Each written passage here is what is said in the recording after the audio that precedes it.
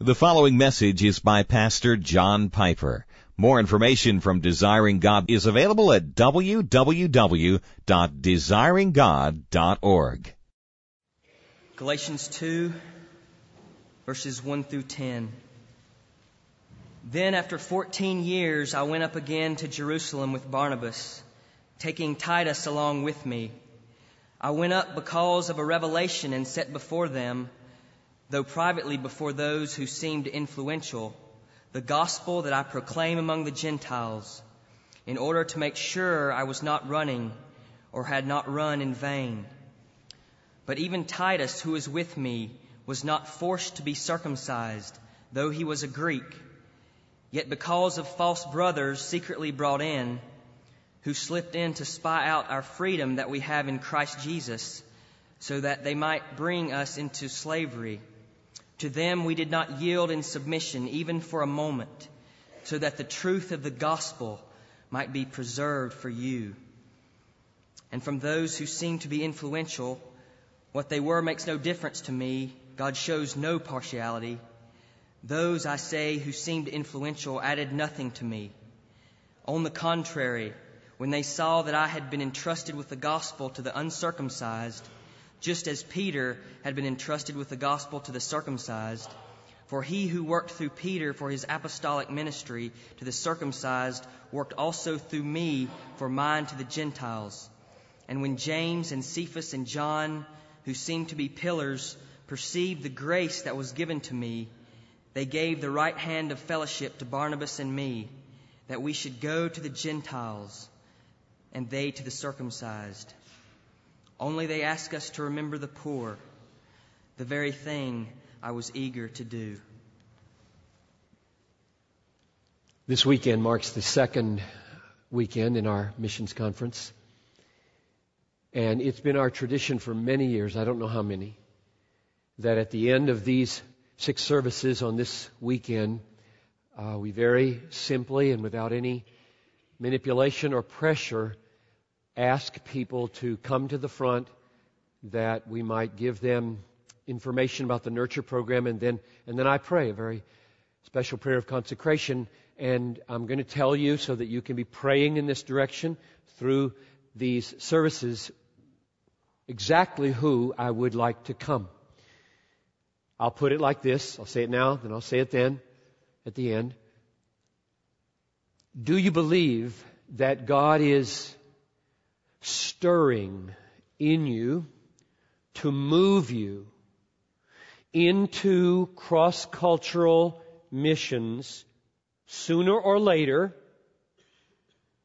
this year or 10 years from now, longer term, 2 years or more, not summer projects? Everybody would come, I hope, if that was the case. That's the invitation that will come. Don't want you to be taken off guard. Don't want it to be sprung on you suddenly. That's where we're going. And you now hear me mention that I'm praying, along with Eric and others, for 350 of you to stand at the front in these 6 services saying that. At least. Let's pray.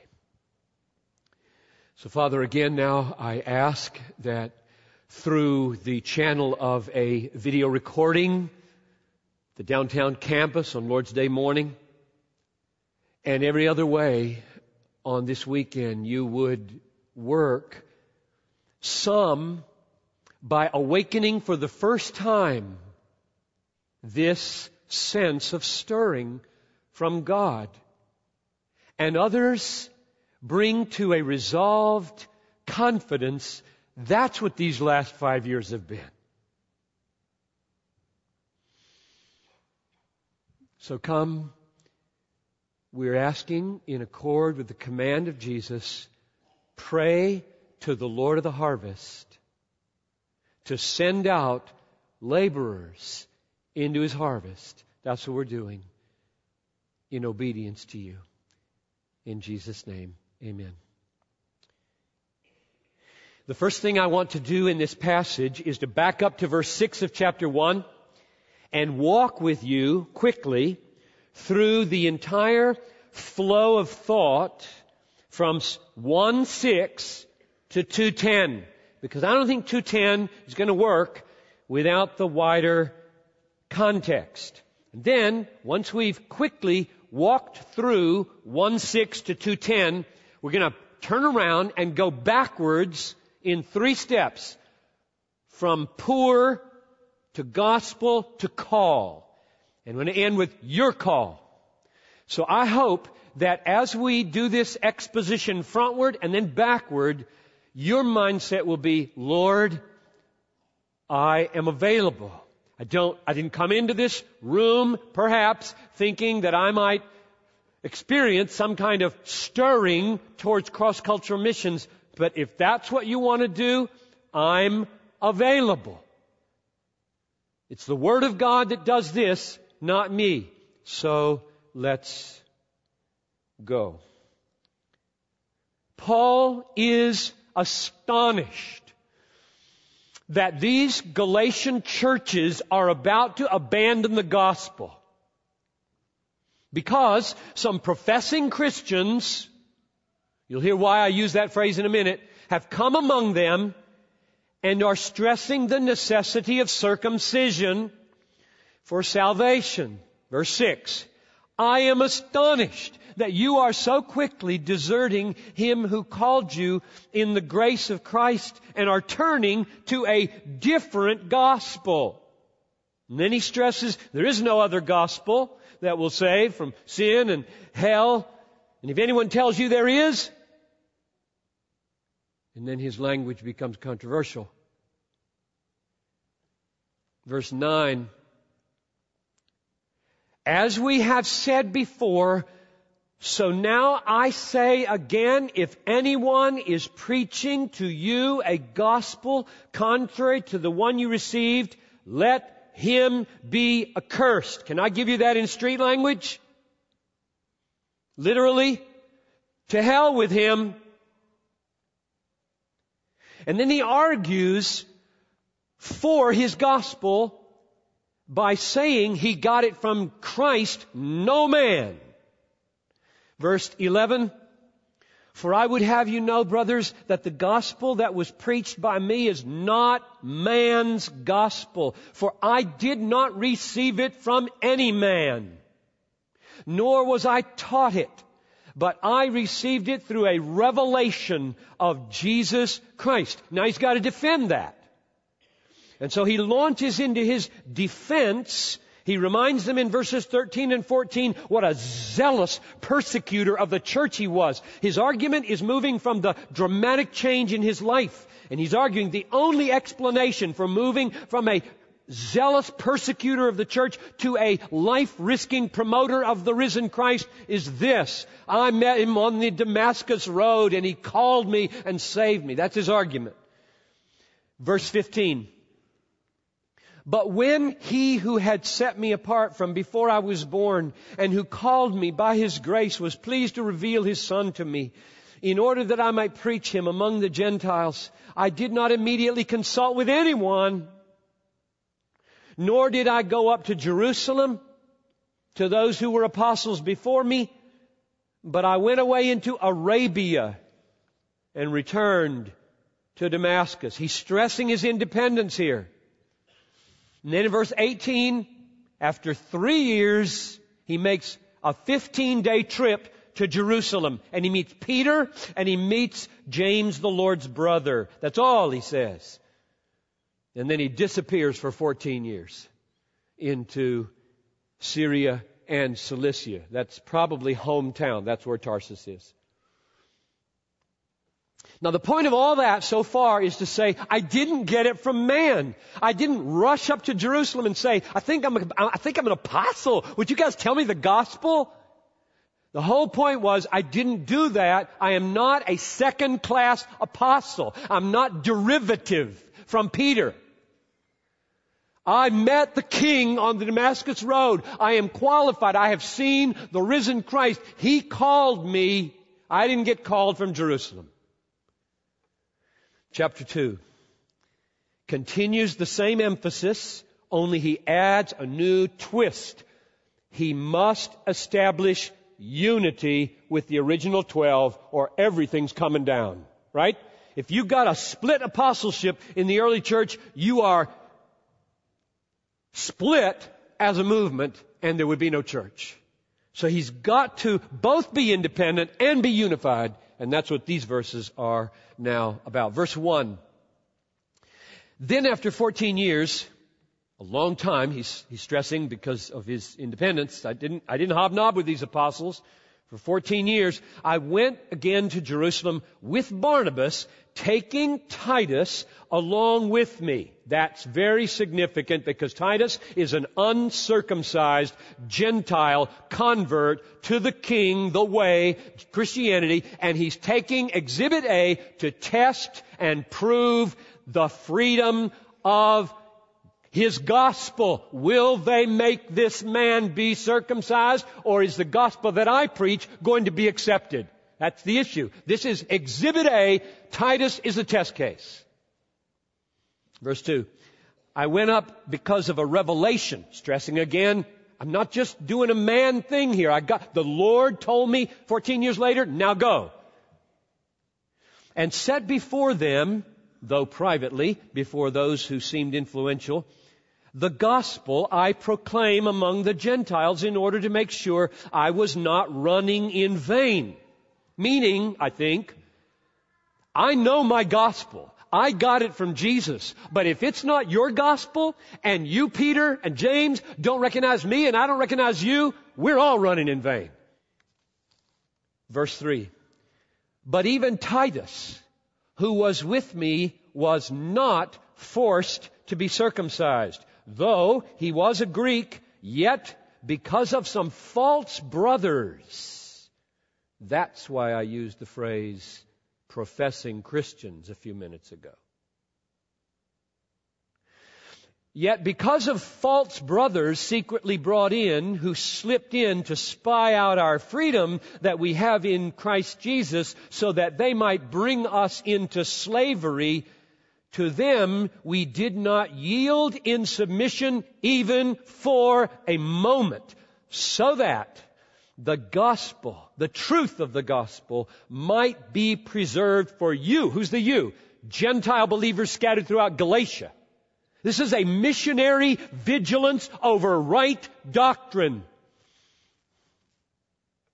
It's really got tense in Jerusalem, right? This really got tense.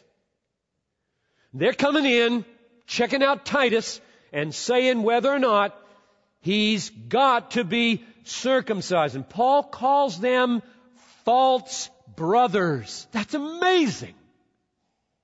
They're Christians. They're professing Christians. And he wouldn't budge 1 inch on his conviction. If you try to make circumcision necessary for salvation, you are not a Christian. Breathtaking. Verse 8. From those who seemed to be influential, what they were makes no difference to me. God shows no partiality. Those, I say, who seemed influential added nothing to me. So he's still stressing his independence. Verse 7. On the contrary, when they saw that I had been entrusted with the gospel to the uncircumcised, that's my unique mission. Just as Peter had been entrusted with the gospel to the circumcised, the Jewish people, that's his unique mission. For he who worked through Peter for his apostolic ministry to the circumcised worked also through me for mine to the Gentiles. And when James and Cephas and John, James, Peter, and John, the core 3 close apostles, who seemed to be pillars, perceived the grace that was given to me, they gave the right hand of fellowship to Barnabas and me, that we should go to the Gentiles and they to the circumcised. And I think all of heaven breathed a great sigh of relief. That is one of the most important moments in the history of the world. No overstatement. That is one of the most important moments in the history of the world. Had Peter said, no, you're not preaching the gospel, They must be circumcised. There would have been no New Testament, no church, no Christianity. This was awesome, what was going on here. The apostleship, the foundation on which the church is built, would have been rent asunder. And God didn't let it happen. And we should read that and be thrilled. One more thing they agreed on. Verse 10. Only they ask us to remember the poor, the very thing I was eager to do. Now, that's our walkthrough in one direction. Let's turn around now and go backward through the text. And this time we're not going through the whole thing, but we're hitting on poor, gospel, calling. That's where we're going, because that's the reverse order that we got them in. And I hope when we are done in a few minutes on calling, this will have become very personal for many of you. Let's talk about the poor for a moment. I want you to see four things in verse 10 and behind verse 10. One, the apostles were of one mind about the importance of the poor. There's agreement. Second, I want you to see that it was important enough to put alongside the purity of the gospel.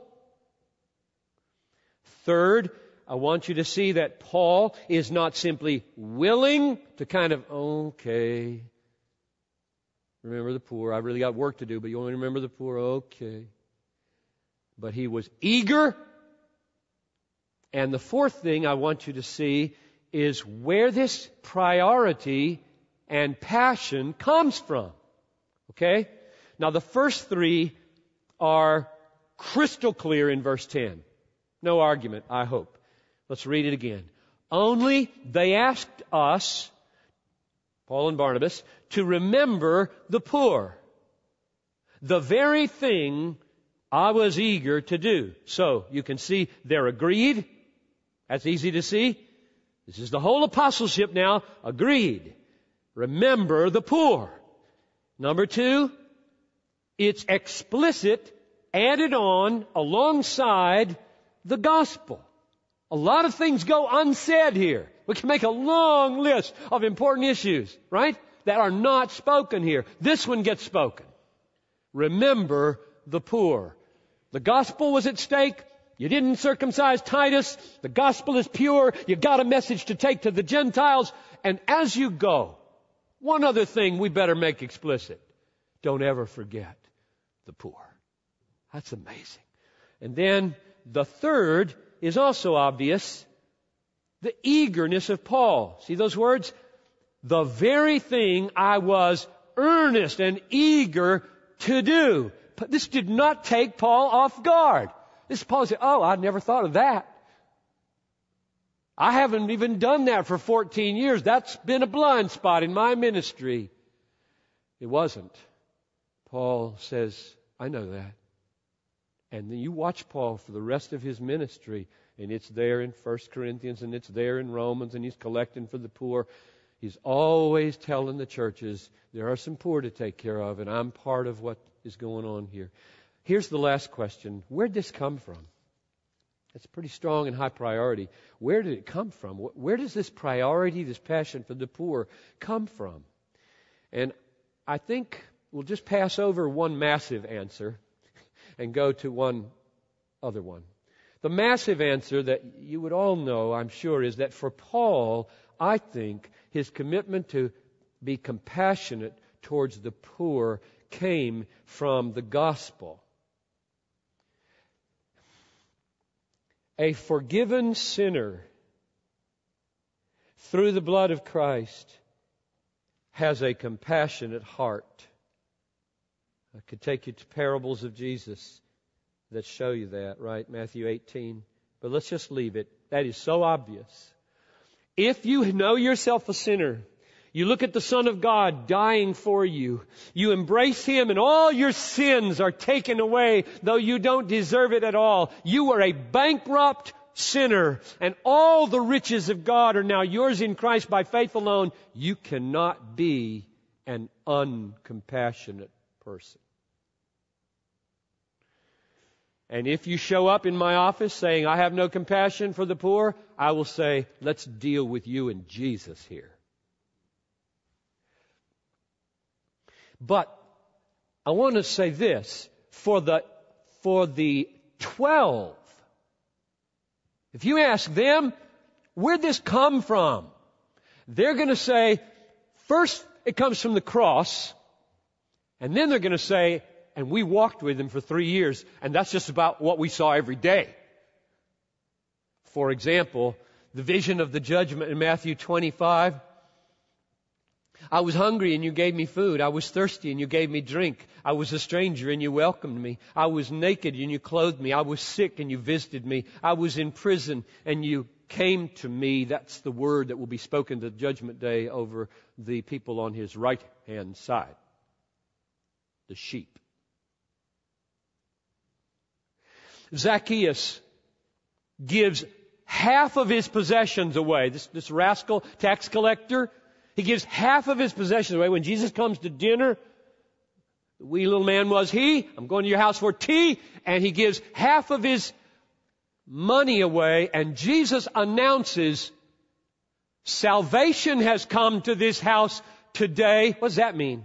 It means when I see that, I know something about what's happened here. What happens when salvation comes on your life is money totally changes. The poor rise, and retirement and vacations and double houses and triple cars and expensive stuff goes way down. And the poor go way up. That's what happens when you get saved. This salvation has come to this house today. Look how the money is flowing to the poor. He got invited to a feast one time. Jesus never did treat His hosts very politely.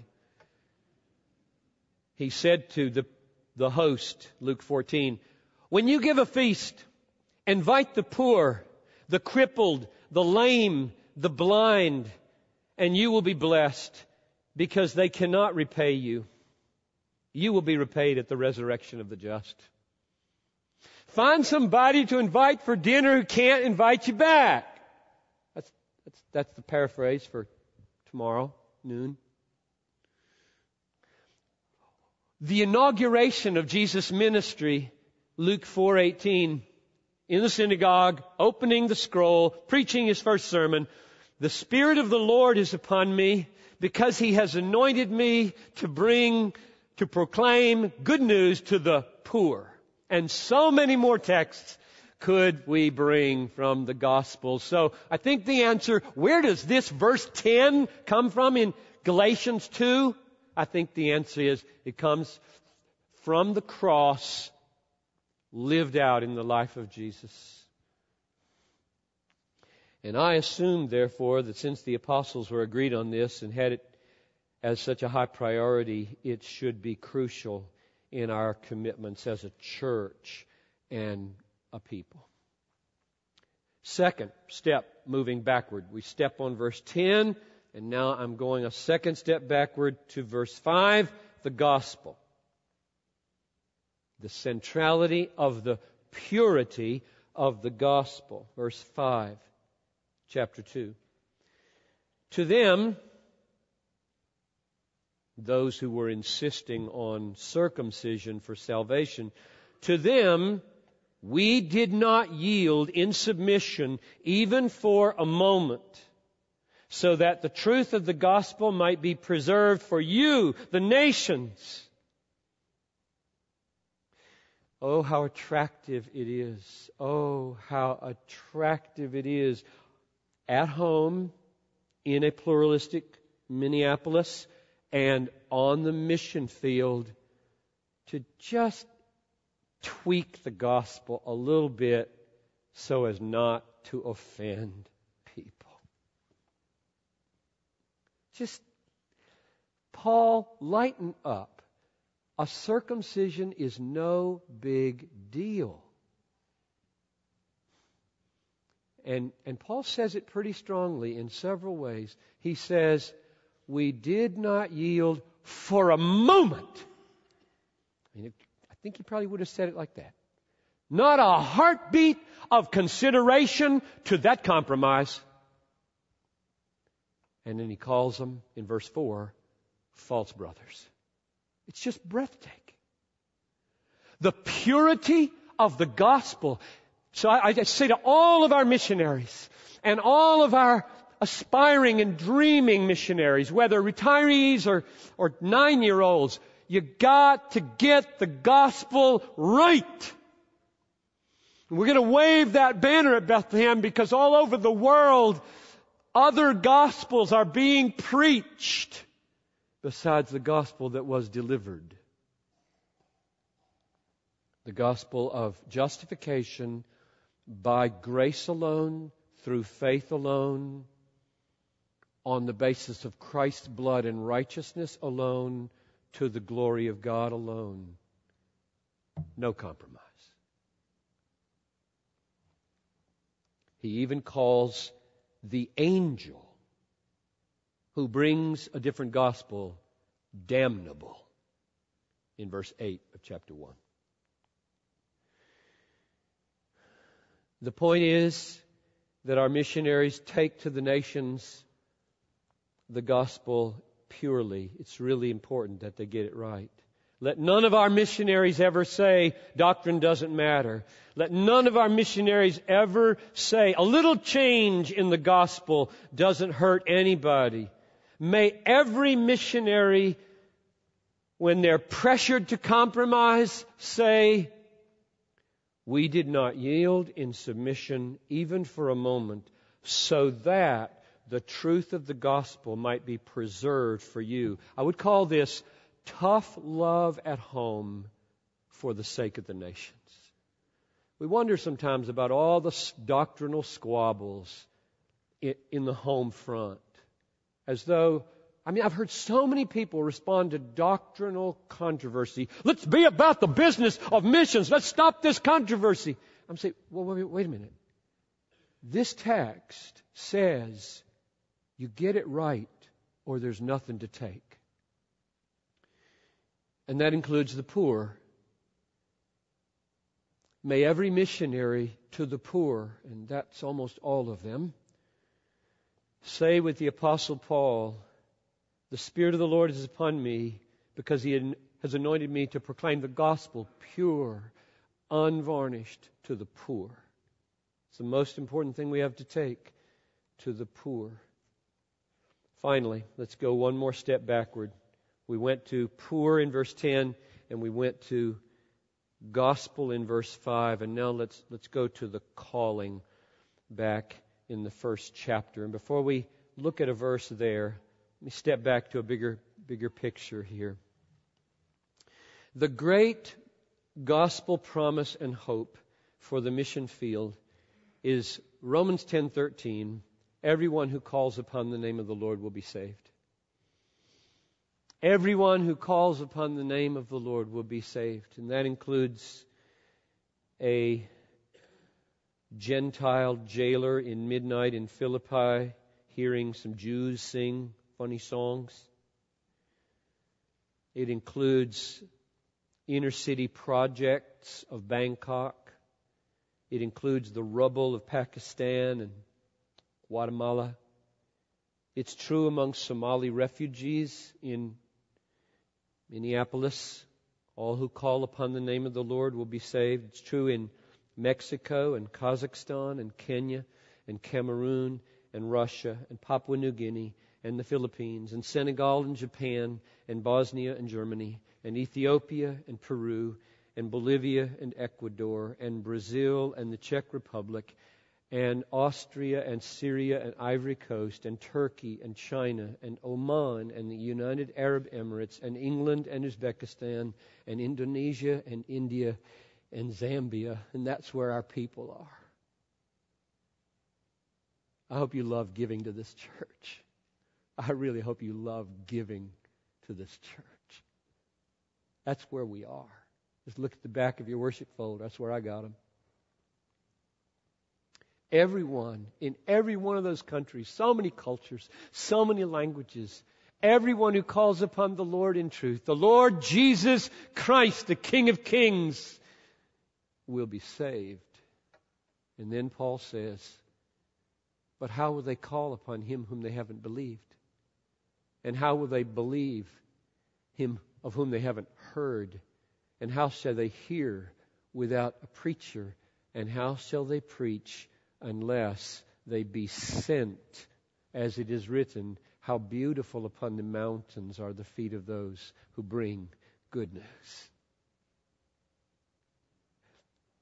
God calls you to missions in 1,000 ways. Wouldn't it be thrilling to spend an hour just asking those of you who are involved in missions or on your way, how did God do that? We'd hear 1,000 different stories. It is so thrilling to think about how many ways He calls. Look at Paul's way, Galatians 1, verse 15. I think this is, in one sense, a paradigm for everybody. If you don't bring in the details of Damascus, look at this. Galatians 1:15. When He who had set me apart before I was born, and who called me by His grace, was pleased to reveal His Son to me, and then watch the logic here, in order that I might preach Him among the Gentiles. In Paul's case, the call was the revelation of Jesus Christ. He revealed His Son to me in order that, not in order that I might be a Christian, but he just kind of skips over that essential, in order that I might go. The sheer sight of Christ did it for Paul. And I think most of our callings to whatever we do in the service of Christ, in one way or another, is a fresh sight of Christ. It's a fresh sight of His power. It's a fresh sight of His beauty. It's a fresh sight of His sufficiency to save sinners. It's a fresh sight of His willingness and love to take care of me wherever I am. It's seeing Christ so fresh, so new, so tailor-made for this path. I can't stay off that path. Now, how about you? We're drawing to a close here. I don't know how the Lord is going to do it with you. But my question is this, and my prayer: He has 1,000 ways to stir you to the point where you must move. You must move. You must venture. And you must venture to the unreached, and you must venture to the poor. Are you aware of this fact? That 85% of the poorest of the poor in the world are in the 1040 window. West Africa to the Pacific Rim, 10 degrees north to 40 degrees north. In that swath, in that 85% of the world's poorest of the poor live. And here's the remarkable thing. In that window, 95% of all the least reached peoples live. So globally speaking, lost peoples are poor peoples. It's not an absolute. It's just almost absolute. The big blocks of the unreached are the big blocks of the poor.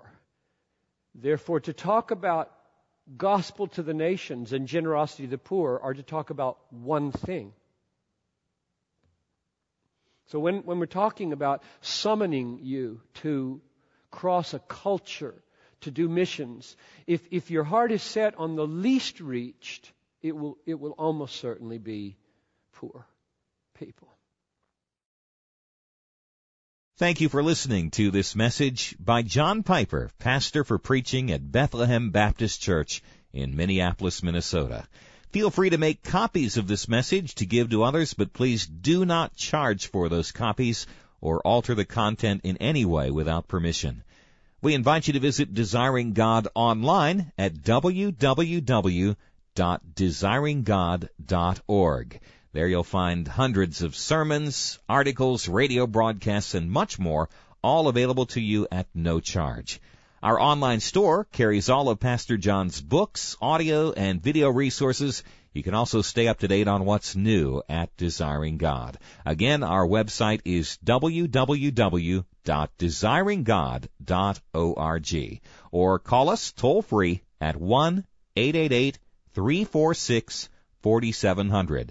Our mailing address is Desiring God, 2601 East Franklin Avenue, Minneapolis, Minnesota, 55406. Desiring God exists to help you make God your treasure, because God is most glorified in us when we are most satisfied in Him.